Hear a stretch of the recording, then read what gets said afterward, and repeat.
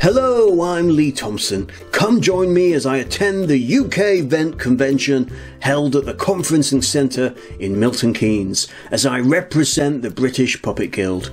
It was a great venue, giving space for talks, performances, and there was a few stalls. The stall from Idza Puppet was massively impressive. It was so cool to see all the lookalike puppets up close. Aren't they incredible? Owen Reed was the organiser, and it wasn't long before he introduced the first lecture from David Tompkins. There's Ronnie at the back, selling his books. Classic Ronnie.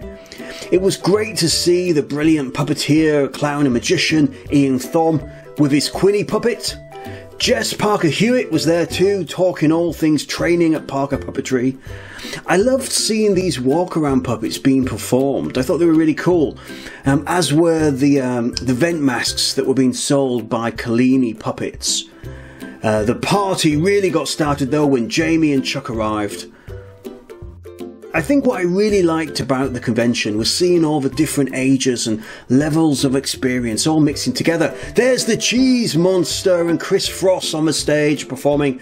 Then it's time for the legendary Ronnie LeDrew to talk all things about his career. Tommy Manzi's having a go on Darren Woodward's Creepy Old Man. Then it was time to dance. Yes, dance away. When chaos ensues, it's not long before all the puppets start hanging out together. I even had a quick go on George. Trish Dunn did a brilliant job of comparing the event and giving a lecture before the always brilliant Jamie Leahy took the stage and gave us all a fantastic performance.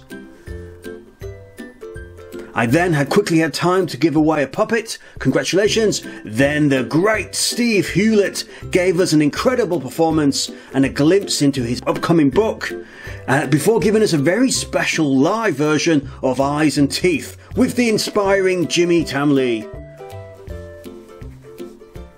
The day finished with a talent competition featuring the impressive Daisy May, and the brilliant Lucy Bland. She was fantastic.